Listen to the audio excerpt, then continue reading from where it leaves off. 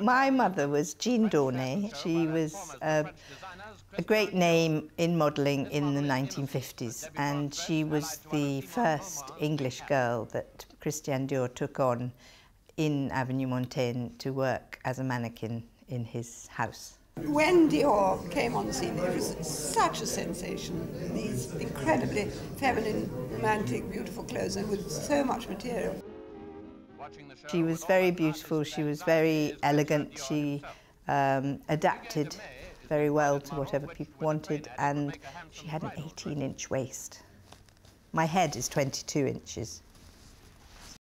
What made them the supermodel was not exactly the Dior contract, because those were nameless people, but the fact that she was for England, their English girl, one, so she became a known name.